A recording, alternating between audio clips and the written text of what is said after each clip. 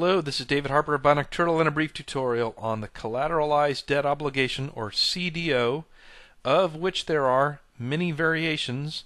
So I'll really talk here about the basic version, which is the Balance Sheet CDO. In the Balance Sheet CDO, the motivation typically starts with the originator. Now, because we've read about the CDOs in the financial press a lot lately, we can fairly think of the originator as a bank. Typically, the originator is a bank, and the portfolio of assets can be many different assets, but it definitely includes mortgage loans. So if you'd like to reference this back to recent events, the originator is a bank, and the portfolio of assets could be a portfolio of mortgage loans.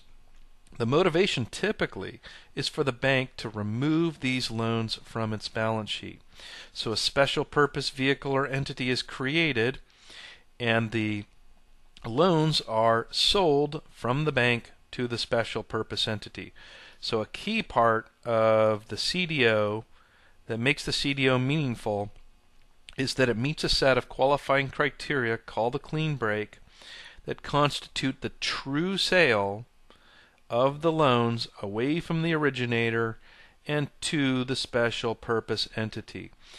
The sale must meet these criteria in order for the bank, the originator, to remove those loans from its balance sheet. The bank may also, by the way, deposit a cash collateral account. Now, with the help of the underwriters symbolized here, securities are issued to a set of investors.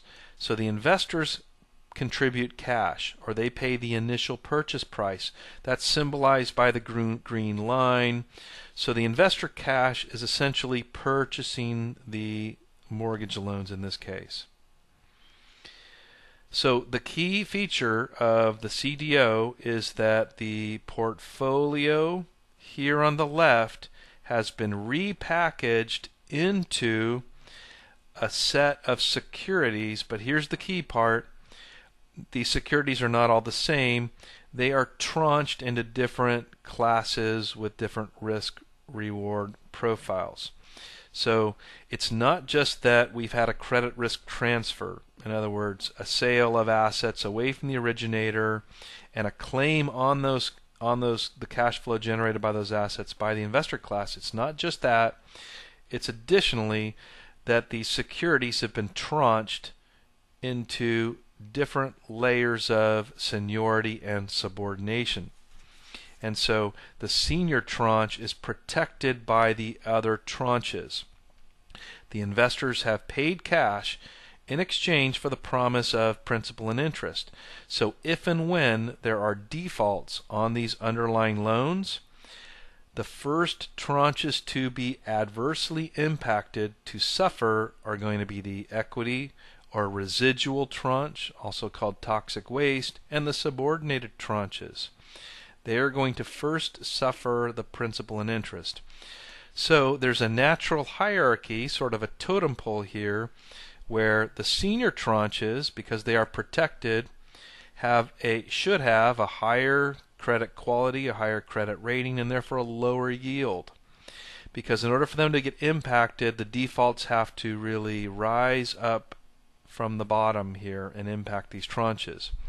As we move down to the subordinated tranches and the equity tranches, they are going to suffer the first defaults, which will manifest with an adverse hit to the principal and interest cash waterfall.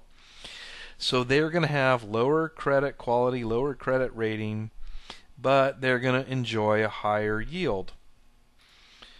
You'll note, because we're talking about a balance sheet CDO, I've illustrated here what is typical for a balance sheet CDO, and that is that the bank retains or keeps this equity tranche, this junior-most tranche, which is an important incentive in the balance sheet CDO, because if you think about it, if the originator has to keep this equity tranche, and remember, this equity tranche is going to suffer the first defaults, well then that's an important incentive for the bank not to repackage a set of lemon loans, because they'll suffer along with the investors. Also, another key feature here of these tranche securities an important input into the valuation here of the CDO is default correlation. Are these assets correlated in terms of their likely default? And this is a hard thing to understand at first, but generally these senior tranche investors would prefer a low default correlation among these assets. And conversely, a low default correlation among the assets is actually going to hurt these subordinated tranches. So those are the essential mechanics of a balance sheet CDO, and I'll summarize, hopefully this is helpful, by going back to the primary motivations. And there are some secondary motivations, but in my opinion there's going to be three primary motivations here. First, removal of the balance sheet. We want the seeking of an off-balance sheet transaction. Remember, we said a bank owns a portfolio of loans, and there is a true sale that transfers the loans off the bank's balance sheet. So there can be a motive, even an accounting motive, to remove those loans from the balance sheet. And secondly, of course, there is a transfer of credit risk. In selling these loans, the bank has transferred most of the credit risk that it used to have by virtue of owning the assets to the classes of investors by way of these tranche securities. Notice I said most, not all, because if they retain the equity tranche, then they retain some of the credit risk. But so secondly, credit risk transfer is a key motivation. And finally, third is simply funding or financing or the raising of cash. The bank not only removes the assets from the balance sheet, but it sells them for cash, and so it raises cash. There may just be a simple financing motive. So those are my top three in terms of the motivations. So I hope that helps shed some light on the balance sheet collateralized debt obligation. This is David Harper of the Bionic Turtle. Thanks for your time.